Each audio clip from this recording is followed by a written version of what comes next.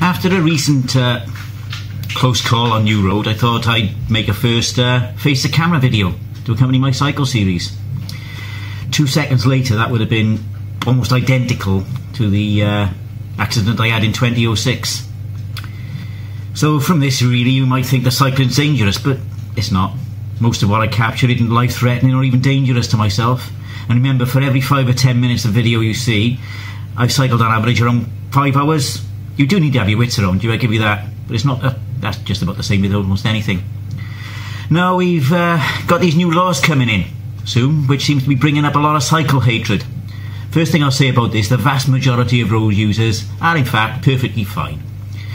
It's just there's so many road users out there that meeting one of the idiots is a common occurrence. So to answer a few complaints I've seen, the biggest out there is why, you know, cyclists really need to follow the highway code. Jumping red lights, no excuses. Impatience isn't an excuse. Just because I'm a bike, I can go through the red lights. I'm watching what I'm doing, not an excuse. Stop at red. Okay, why don't cyclists pay road tax? Well, what's road tax? It's a vehicle excise duty. These days it's an emissions tax. Low emissions cars, pre-April last year, all electric cars, they pay 0 vehicle excise duty.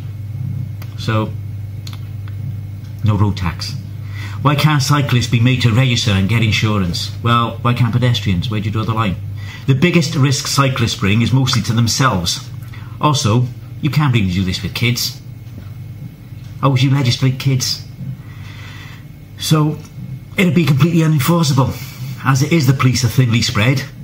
Their time could be better taken up than checking on hundreds of cyclists every day. Now, why do cyclists need so much space when they're quite happy to ride inside all the traffic at traffic queues? Well, at traffic queues, the traffic's normally stopped. When you're cycling along and some idiot passes you with 2 inches to spare, it can be quite a shock at times. You know, we're not really looking for privileges, we just want to stay alive, like most of us. We're not protected by the metal cage that a car, a lorry, a bus provides. Help us stay alive. Why do cyclists ride 2 abreast or more? Well, 2 abreast is allowed, and you've got to give enough room to pass a single cyclist anyway. Having 2 isn't much else, you know, just wait for a gap, pass safely. More than 2? Not really on, but I normally ride solo anyway, so I'm just me. Why do cyclists weave in and out instead of riding in a straight line? Well, have you seen the state of the roads? It's normally to avoid a pothole or something like that. Or quite often something parked in a bike lane. Well, I'll just add to this now, as a driver who've passed 5 driving tests, 1 in a car and 4 various driving tests on buses, I can see things from both sides. I do follow the highway code, all times. Now, this won't stop the cycle hatred, but I thought I'd make this video anyway. Give my point of view. It's what this platform thrives on.